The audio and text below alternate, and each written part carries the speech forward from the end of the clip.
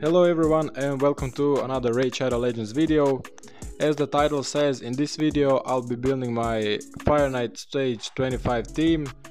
The reason is I was running until now stage 20 Fire Knight team on auto, and it wasn't bad, but I just wanted to try out and farm in the future stage 25. So yeah, right now I'm on the LEGY optimizer, and I'm going to be using the optimizer to help me build a team and first find me a one and then help me build a team. So yeah, I just select Fire Knight here for the dungeon, and I select stage 25 and then I click find a team. As the optimizer now finds me a team, I'm using the filters here on the left to minimize the fail of the searched runs, and I want some number of battles, and I want to exclude manual teams because I want only auto teams. And yeah, once I select all that, I'm going to apply the filter, and then I'm going to look at the teams once again.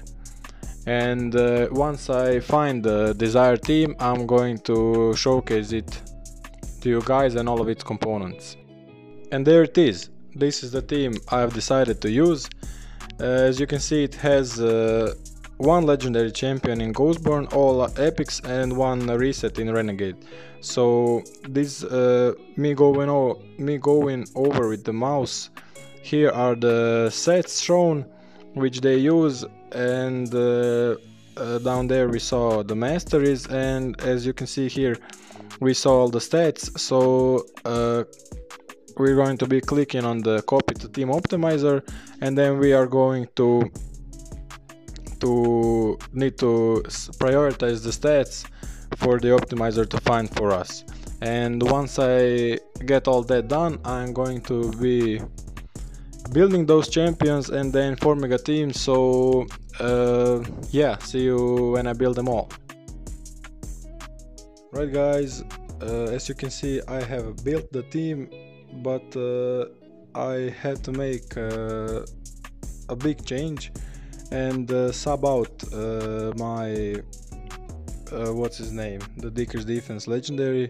For Ghostborn, I had to sub out Ghostborn for Lydia, because without the weaken that the Lydia provides, my seer just wasn't doing enough damage and I couldn't kill the waves. So yeah, I had to make that change.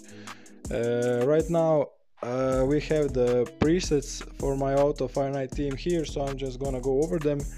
In round one for Royal Guard, he's just gonna prioritize the takedown, the big hitting ability. In the round 2 also, and it's important that we make sure he doesn't use his A3, which is a 4-time hitter with decreased speed, as we want it to open in round 3. For Lydia, we're going to open with the A2, the decreased defense and weaken. In the round 2 we're going to set it as the first choice and make sure she doesn't use her A3, which is a 2-time hitter, with which she's going to open in the round 3. The Renegade, the reset champion, is not going to use anything but the A1 in round 1. In round 2 she's going to prioritize the A3 for the reset, and she's not going to use the A2, which is going to be the first choice in the stage 3, the boss. Allure, she has the A2, the AoE prioritized in round 1 and round 2, and she has the A2 and A3 disabled, but it doesn't really matter since her custom AI doesn't use that skills anyway on the boss. And the last one, we have our damage dealer Seer, who is going to open with the A3. Then she's going to prioritize the A3 in round 2 again, and she's going to open with the A1 in round 3. So yeah, that's the presets of my team, and I'm now just going to show you how the team looks and runs.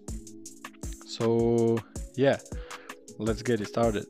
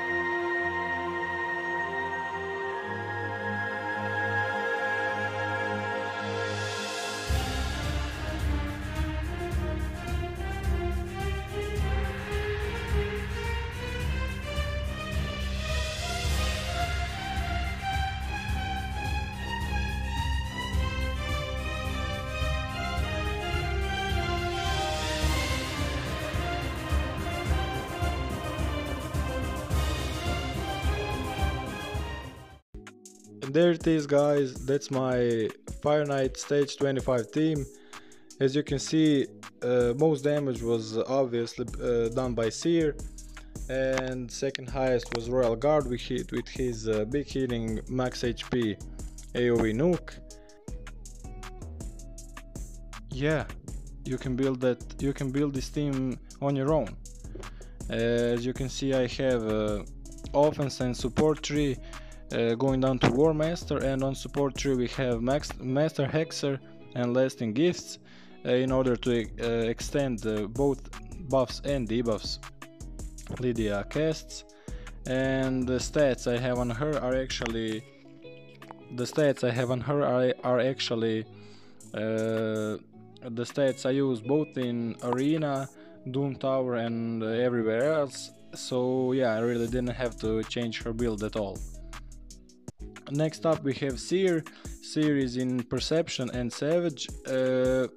She has not full masteries, so I can still up her damage a little bit, I guess, but I just don't need to, and I don't want to waste my time and energy farming masteries for her.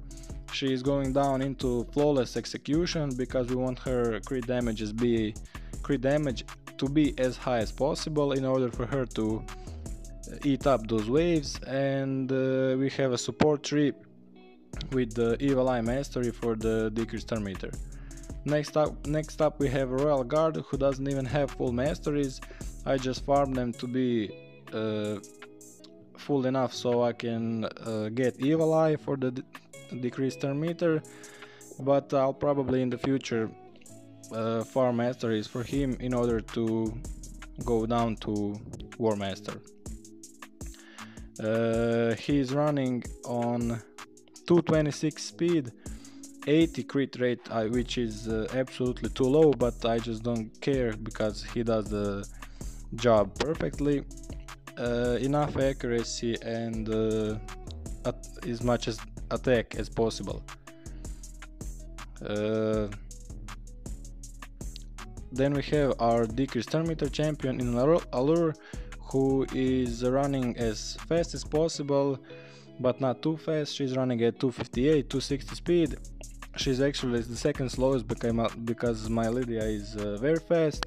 She has enough accuracy, over 100% crit rate, because we don't want her to miss any of those crits in order to keep the turn meter down. And the masteries for her are also Evil Eye and not yet finished, because I just didn't do them, but in the future maybe I will. And the last champion we have is our reset champion, which is Renegade. She is actually level 50. She has masteries. I farmed them enough just to get Evil Eye, and I have sets on her which are important but not too important, because we are using Lydia here. We have her in shield and divine speed sets, running perfectly 200 speed, and nothing else really, because this team doesn't get touched. So yeah guys, let me know if you like the video. Like the video, subscribe, and I'll see you in the next one. Bye.